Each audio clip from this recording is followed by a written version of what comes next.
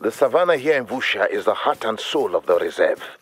This grassland sustains a cross-section of plants and wildlife, from the smallest birds to the harems of the pronking Springbok. Or at least, the grassland used to sustain them.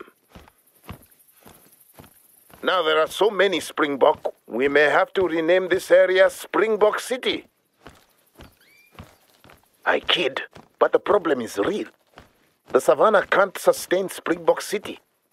Fewer plants will thrive, the topsoil will erode, birds that nest in the vanishing shrubs will flee. And if we don't get relief from this drought, the smaller animals competing for grazing areas will die.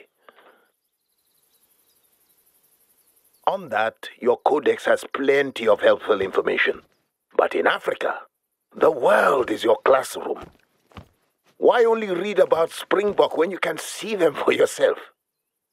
Find a male and a female, one of each, and spot them. Observe them.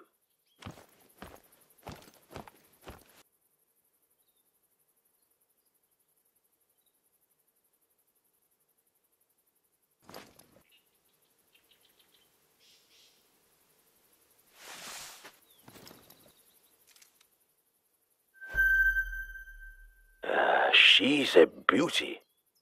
Nice find. Both male and female Springbok have horns, and the females are only a smidge smaller than the males, so you'll have to learn to tell them apart. Okay, one down. Now find a Springbok of the opposite sex.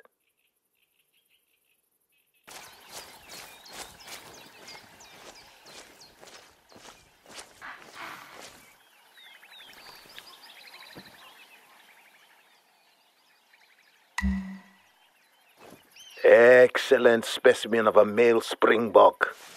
During the mating season, you'll see guys like him locking horns, vying for territory. So, Lion, now that you've had a look at your prey, studied how the males and females behave, how about a hunt?